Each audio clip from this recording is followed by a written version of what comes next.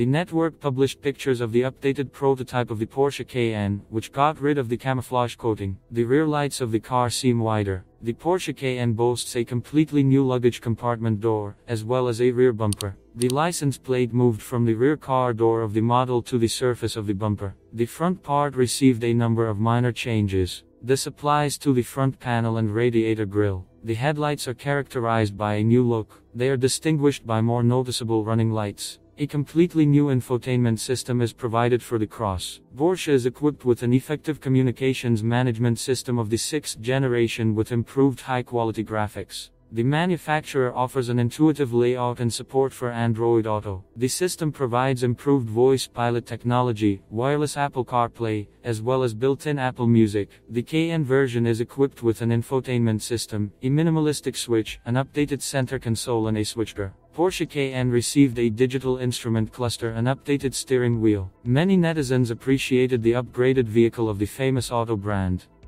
If you liked the video, you can always support me with a subscription or a like. Thank you and see you tomorrow.